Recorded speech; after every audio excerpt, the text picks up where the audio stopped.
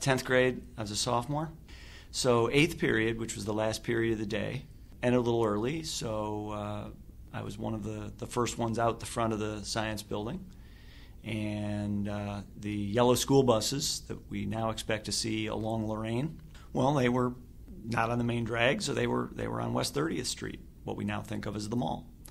My mind was not on being careful to look both ways. I came out from around the corner of the yellow school bus that was parked, and there was a car coming northbound.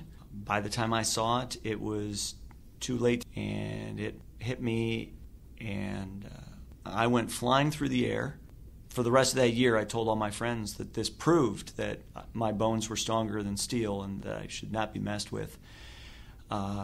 Didn't work. But anyhow, the ambulance came, they checked me out, and they said, "We're taking you over to Lutheran Hospital." Turns out that x-rays showed no problems at all. The doctors simply said, "You have nothing broken, you're fine." And at the end of my junior year, so a year later, they announced that they were going to close West 30th Street. I honestly don't believe that my accident contributed. To the best of my knowledge, they already were talking about it, had been talking about it for a few years. And during my senior year, we had a mall